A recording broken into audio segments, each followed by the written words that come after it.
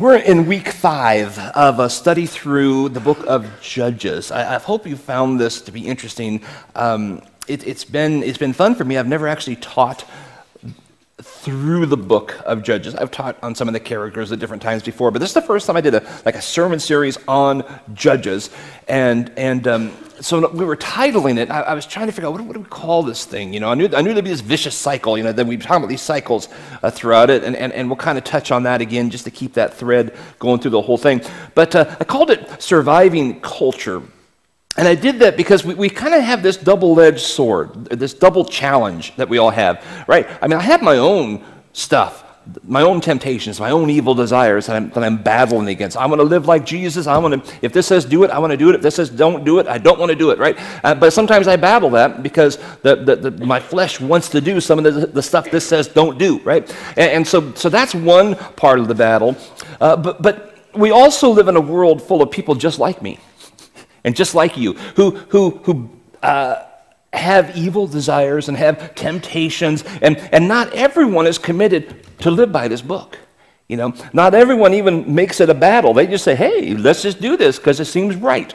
So not only am I battling my stuff, but I'm living in a world where people may or may not be battling their stuff. So as culture as large kind of moves in different directions at different times, doing stuff, and that can't help but rub off on us a little bit. So, we want to survive culture. We want to survive whatever culture is doing. We don't want to kind of ignore that and just kind of keep this as our standard. Let's just keep doing what this says to do and not doing what this says not to do. And it's really, really simple, except that we have these outside influences. In the 70s, whenever that was, one of the popular, sins of preaching was don't drink alcohol. Everybody stay away from alcohol. So I was raised in a church where we were told don't drink at all, don't drink at all. And so sometime early in my years, grade school years, I made the commitment I'm just never going to drink. Okay, I'm just not going to. Just not going to happen. And I was really solid on that in 5th grade and 6th grade. And 7th grade, and it was around the house, right? But I just didn't. I didn't care. Matter of fact, I would almost kind of cringe because I knew I knew where it was. Evil Satan lives there, and so I just stayed away from it. And I went through junior high when all my friends were trying it, and I'd be like, nope, not doing it. Went through high school, all the friends are by then they're not trying it. They're in it, right? And I'm like, nope, didn't do it. Well, somewhere along the line, I started dating a gal. We dated for 3.5 years. She did not have the same commitment that I had made. And so she enjoyed it and engaged in it thoroughly. And for 2.5 years or so, I was like, whatever, you do your thing, I'll do my thing. I got a Jesus thing going on. I had that commitment to not do it. But in a 3.5-year commitment that lasted 2.5 years, right? So somewhere along the line, I started observing, this is the surviving culture thing, I started observing, hey, I got a bunch of buddies that do this, and I knew biblically, the Bible doesn't say don't drink, it says don't get drunk. I mean, I know all the scriptural stuff, right? So it wasn't like a debate on that. I just had decided I was going to go beyond that. But anyway, I looked at her life and my friend's life, and no one had been struck down by lightning yet. I thought, that's weird. They've consumed an awful lot, and no one has died yet from lightning, anyway. And the plague hadn't spread through, my friends. Anyway, I started looking at culture going, well, maybe it's not that big of a deal, right? So in my heart, in my commitment I had made, there started to be some compromise of, well, maybe it's not, that big of a deal. And so then I decided, well, by the way, if I'm going to be a pastor, I should be able to know what people, I should relate to people, right? This was actually part of the justification in my head. I should know their struggles, and if I've never had a drink, how could I say, just stop it, unless So I engaged, and engaged heavily. And I thought, hey, this is I hadn't been struck by lightning yet. And for those of you who know me for a long time, I went through a 6-month period of really engaging, to the point where I started doing foolish things and started even changing my life course. In 4th grade, I felt a distinct call to be a pastor, to teach Scripture, to be a Bible guy. And now I was going, the post office is a good job. And it is. My dad was a post office guy, so I'll do what my dad did, right? And I actually filled out an application and was considering dropping out of college because I was breaking the rules anyway. You weren't supposed to drink in my college. And I just started making decisions. I knew that my girlfriend at that point you should probably believe in Jesus, right? If you're going to, like, be the pastor's wife and stuff. Anyway, I'm going too far there. She believed. She would not make a good pastor's wife. And she knew that, and I knew that. But I was thinking, well, I'll just go this direction anyway. This seems to be the direction I should go. And long story short, I'll just keep going if I don't just end this. I mean, it came to a point where I had to decide, what direction am I really going in life? I had to survive my surroundings, besides survive myself. And I cut it off and said, okay, I could go back to what I was doing. And I didn't touch it for at least 20 years. I don't know how long. And then I thought, okay, I can trust myself now, and then I know the scriptural stuff. This isn't the message about drinking. It's just I realized, I mean, it's anyway, yeah. I'm chasing a different rabbit down there. The fact is, I had to make a decision. Am I going to follow where I really believe God wants me to go, or am I going to do what seems fun to me at the time? So I cut off. That sounds bad. I cut off all the fun to follow Jesus. But you know what I'm saying. I had to choose what path I was going. Now, that's kind of a microcosm. I didn't explain it very well of what I think we've seen going on in Israel over and over through the book of Judges. People are watching what's going on around them, and they're saying, well, so there's some Asherah worship going on. There's a Baal worship going on there. I mean, nobody seems to be dying from it. They seem to be doing okay. And my neighbor, he's doing it now too. And they got an Asherah pole, and they got a Baal idol. And I mean, it doesn't seem to be that big of a deal. And it started spreading. And pretty soon, not only were they not surviving their own evil desires, they weren't surviving culture. It was having an influence on them. The Canaanite culture was having an influence on the Israelite culture, until the whole thing flipped, and it was only the Canaanite culture. That's happened multiple times in the book of Judges. Now, in our study, and here's the thread, I want to tie it all together before we get to our judge of the day. We've looked at two cycles that tend to happen, and I've struggled with this, and you've struggled with this. We're all human beings. We go through this, and we have definitely seen this in the book of Judges. The first one is a cycle of sin, where people start with freedom. The land was at rest. Everything was great. People were good with God as a nation. You're at rest. You're at peace with God. You have a great relationship with Him. Everything's wonderful. Then you compromise. I don't know, maybe it's not that big of a deal. Whatever it is, you start compromising, which leads to sin, which leads to bondage, and some type of pain involved with that. The people would be overtaken by another nation when it came to Israel as a nation. That could last for a year. It could last 18 years, like we're going to look at today. But at some point, repentance would come, and then it'd go back to freedom again. And this continual cycle keeps going and going and going and going. You've lived it. I've lived it. The nation has lived it. It's just what it is. This also intersects with this generational cycle that we've talked about and we've seen in Judges, and we're living in today because we're alive in a culture today. But so we can see this in America, but we definitely see this in Judges as a couple steps back, where we're looking at a people who have lived, over a course of, what do we say, this is 200-300 years or so in Judges. Generation 1 experiences God. Whether it's they came out of Egypt and they experienced that, or whether it's one of the judges who brought them back to repentance, they saw God work. They saw God do some amazing things in their lives. They personally repented. They personally said, I am on with God. They understood Him to be the God above all gods, that He is a jealous God, that there is no God but Him. That's generation 1. They have children who grow up, and they're living around the Canaanites now in this situation. They don't have the personal experience of major change and repentance that their parents had. They understand God. They think God's cool. They like God. But they got buddies who are doing the Baal worship and the Asherah worship, and they're thinking, well, why not just do both? So it diminishes a little bit to generation 2. Generation 3, those people have children, and they grow up. So within the third generation, they grow up. They compare the worship of God to the worship of Baal and the Asherah poles and everything that happened with that. And they're thinking, man, Baal and Asherah sound way more fun than God. Why are we wasting our time with Jehovah when we have these other cool gods that we can follow? And if you missed last week has a lot more detail on what that is talking about, what those gods look like, what their worship was about.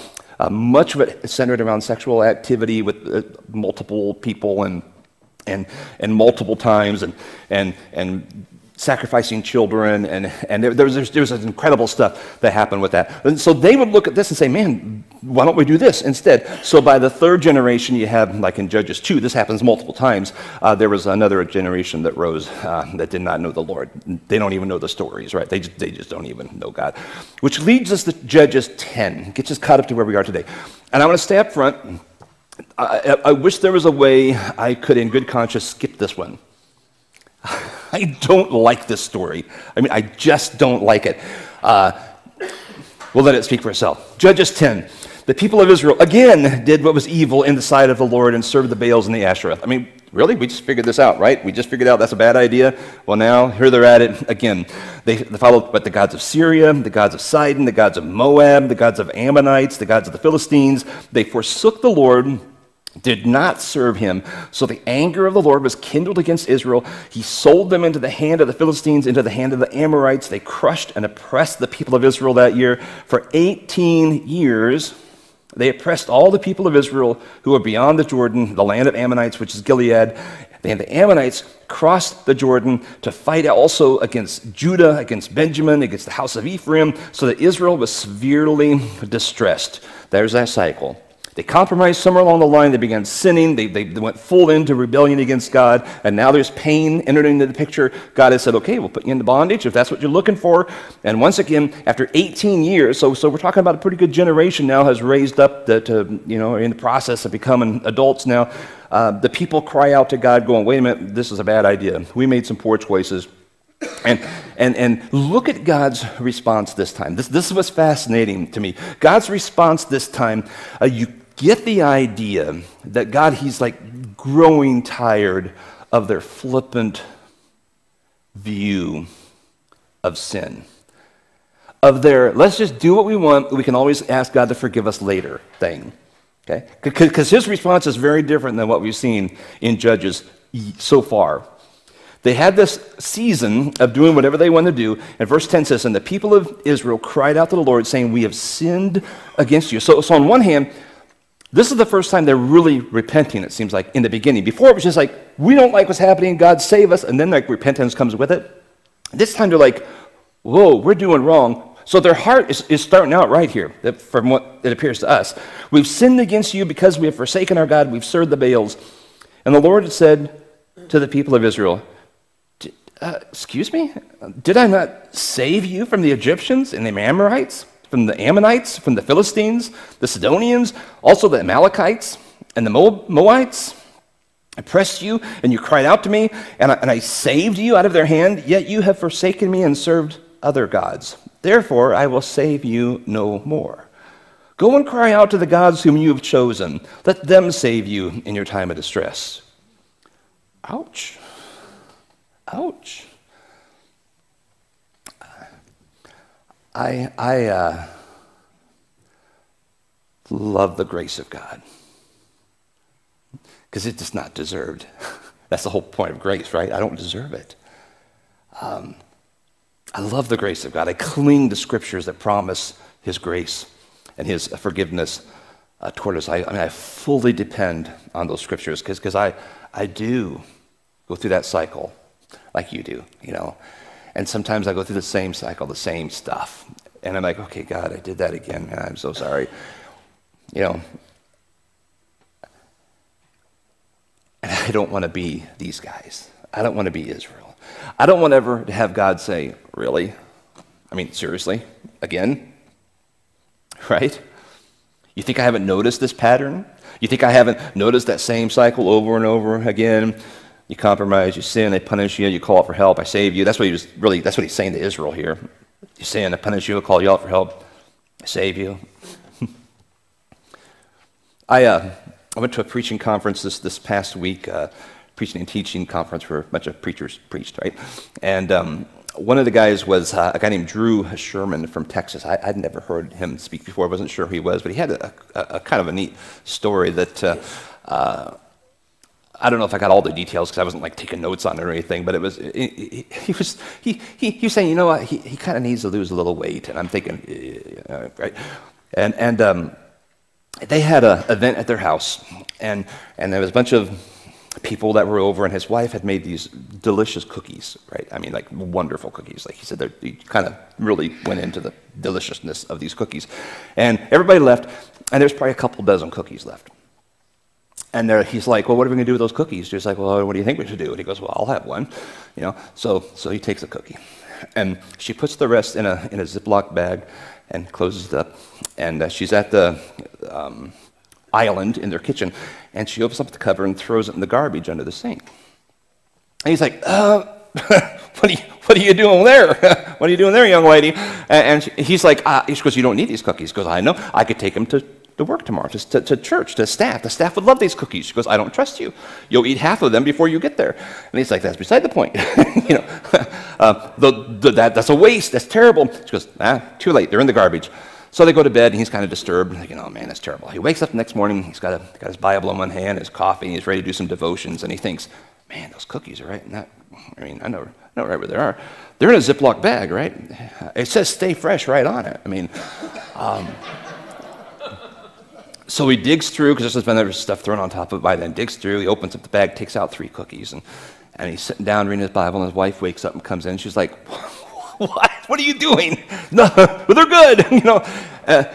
They go through that whole thing. He goes off and has a day of work, and it's garbage day. He lives in Texas, where it gets pretty warm, and she throws him out at the curb, where the big, large containers are.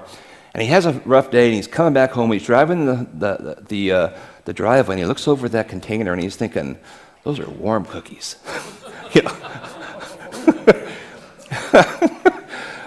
I don't remember if he ate them or not. but here was his question. Why do we keep going back to the garbage when God has so much better for us?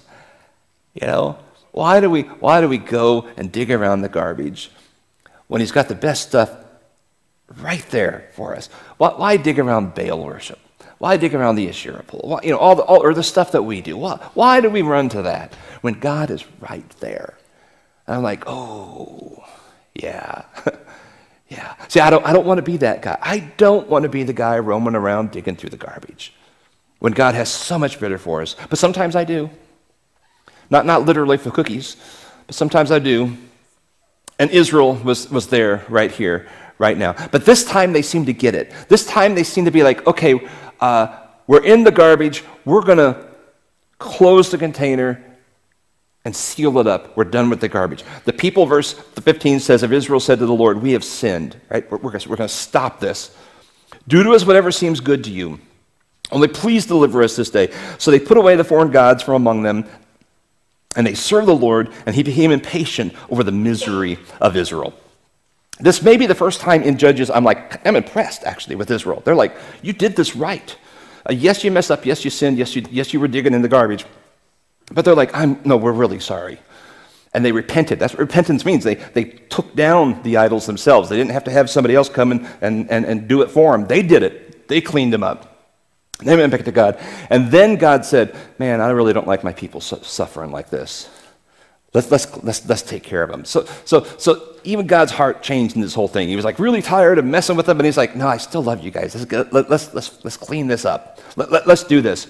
So verse 17, we got a conflict coming up. The Ammonites are called to arms. They encamp at Gilead. The people of Israel come together. They encamp at Mizpah. And the leaders of Gilead said to one another, who's the man who will begin to fight against the Ammonites? He shall be head over all the inhabitants of Gilead. So it's time for a new leader. We need a new judge to rise up. We need someone else like the other judges who are going to go to war for us and lead us and get us back to victory, back to freedom where we want to be. Introduce Jephthah. Jephthah was a Gileadite, a mighty warrior, but he was the son of a prostitute. Gilead was the father of Jephthah, and Gilead's wife also bore him sons. And when his wife's sons grew up, they drove Jephthah out and said to him, you shall not have an inheritance in our father's house, for you are the son of another woman. Then Jephthah fled from his brothers and lived in the land of Tob, and worthless fellows collected around Jephthah and went out with him. So Jephthah's family is fairly typical. We know Asherah worship was going on. Baal worship was going on. Part of the Asherah and the Baal was you would go around the pole. If you're wanting to have a healthy produce in your farm, you're going to find yourself a prostitute. You're going to act out what you want the gods to do, so you have some sexual activity out there by the pole. The gods look at you and say, hey, we should do that too, so they do that, and that somehow brings blessing upon your farm. So that's what was going on. Jephthah is a result of dad and a prostitute being together. And the brothers are like, okay, you're not one of us, so get out once they all grow up. We don't want you getting our inheritance. This is our land, right? This isn't yours. So they push him out. And now he's out causing all kinds of trouble, leading a band of troublemakers. But the leaders now want a leader. They want a fighter. They want a scrapper. They want someone who can lead the army. Who's going to do that but a fighter? But a warrior. Happens to be Gilead. Or Jephthah. My mind just went somewhere. And he's a leader, and he's a fighter, and so they get him. He agrees to do it, and he's like, okay, here's the deal. If I do this and I win, I'm the leader. Yep, you're the leader. Okay, they sign the contract. Great. And then he does something. This is the part I hate. I don't get it. I've been trying to process this for 30 years. Don't get it. Chapter 11 of Judges, verse 29, the Spirit of the Lord was upon Jephthah, so God's working through him. He's raised him as a judge, right? He passes through Gilead and Manasseh, and he passed on to Jephthah of Gilead, and from Mizpah of Gilead, he passed on to the Ammonites, so he's winning, he's gaining land, and Jephthah made a vow to the Lord. Why? Things are already going well. Why? Jephthah made a vow to the Lord and said, if you will give me the Ammonites into my hand, then whatever comes out from the doors of my house to meet me when I return in peace from the Ammonites shall be the Lord's. I will offer it up for a burnt offering. Now, isn't that an odd vow? I mean, yeah. I can't imagine what might come out of my house when I've been out to war for a while and I come back the victor. Maybe a chicken, I mean, it could have been. But really? Is that really what's going to come out first? Dad's home. How about your daughter? Right? Well, that's what happens. So Jephthah crossed over, verse 32, to the Ammonites to fight against them. The Lord gave them into his hand, so God did his part, right? He struck them from Or to the neighborhood of Minnith and the 20 cities as far as Abel-Kerim with a great blow. So the Ammonites were subdued before the people of Israel. Victory came. God was already with them. He didn't really need to make the vow, but he made the vow, so now what's he going to do? Verse 34, Jephthah came to his home in Mizpah. Behold, his daughter came out to meet him with tambourines, with dances. Oh, Dad's home. Yay! Hi, princess. Yeah. She was his only child. Besides her, he had neither son nor daughter, and as soon as he saw her, he tore his clothes and said, Alas, my daughter, you've brought me very low. You've become the cause of great trouble for me, for I have opened my mouth to the Lord, and I cannot take back my vow. Excuse me, Jephthah, you caused trouble. Your daughter didn't. You're the one who opened your mouth, right? I've opened my mouth to the Lord. I cannot break my vow. She said to him, My father, you have opened your mouth to the Lord. Do to me according to what has gone out of your mouth. Now that the Lord has avenged you on your enemies, the Ammonites. I'm having an even struggle there. I'm sure. Oh, by the way, Danielle, my daughter, I told God I'd kill you if whatever happened. Okay. Right? But that's what she says. So she says to her father, Let this thing be done for me. Leave me alone for 2 months, that I may go up and down on the mountains and weep for my virginity, I and my companions. So he said, Go, and he sent her away for 2 months, and she departed, she and her companions. She wept for her virginity to the mountains, and at the end of 2 months she returned to her father, who did with her according to his vow that he had made. That disturbing to anybody? That's the most disturbing story to me in Scripture. Yeah. So I came up with 3 lessons. We've been trying to do lessons on these judges. And the first one's really obvious, I think. Rash promises are a really bad idea. Right? Can you agree with me on that? I mean, what? What were you thinking? What were you thinking, Mr. Jephthah? Don't make promises you don't want to keep. So your car is broken down on the side of the road, and you're hoping to get out, and you're thinking, okay, God, I'll be a missionary. If you get me out of this mess. Maybe you shouldn't make that vow unless you plan to be a missionary. Anybody ever make that one before? Don't raise your hand, huh?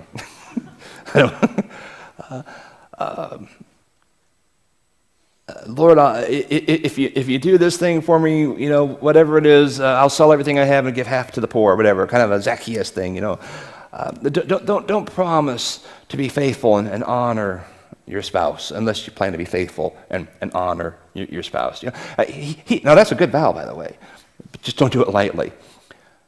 Don't make rash ones. Don't make those spur of the moment. I just need help real quick. God, I'll do whatever. No.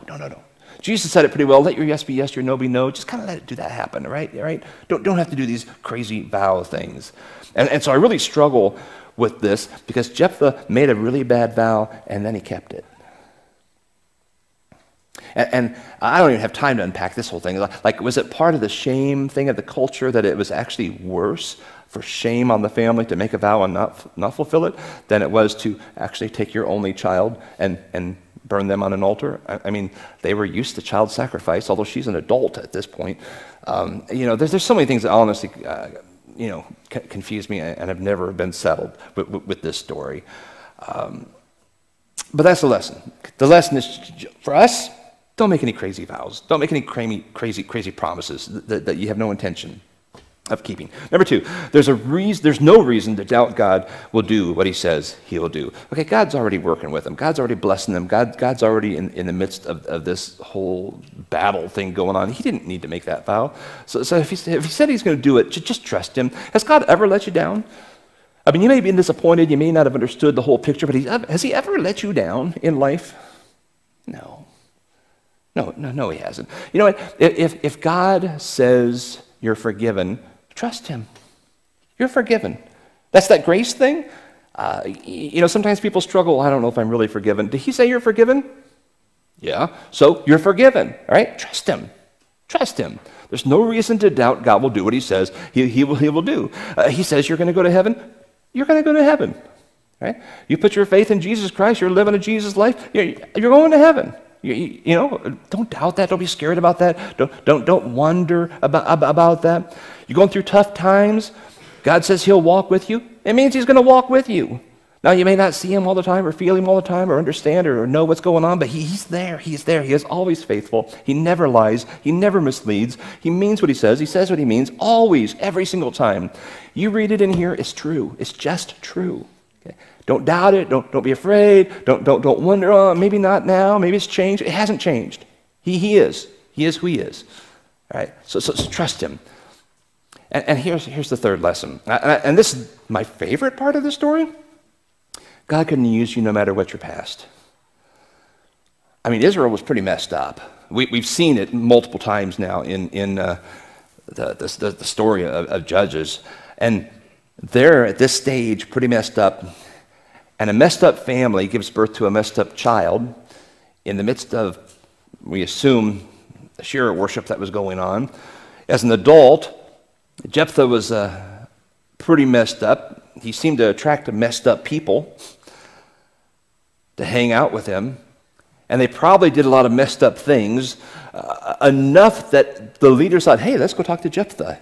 We know he's a warrior. How do you know he's a good warrior? Well, because he's going out doing messed up stuff. They know he's skilled there. Even when being used by God and the Spirit of God is on him and he's doing these, leading the army in battle, he makes up a messed up vow. And then he kept that vow, which I think is messed up too. There's not a lot of positive things to say about Jephthah. But Jephthah was used by God. He was a judge. He's actually mentioned in Hebrews 11 as a man of faith that brought the people out of the torment that they were in. That tells me, whatever you've done, wherever's been part of your life, whatever, God can use you. I find that encouraging. Wherever you've walked, he can use you. He can use you to influence people where you work. He can bring your family to faith in Christ through you. He can use you to teach his children, to lead his small groups, to reach your neighbors. We got a group of messed up people going to Zimbabwe in a few months. Most of them are messed up. You can decide who. And we're going to talk to some people there. He'll be able to use us because His grace covers all that. His love fills in those gaps, and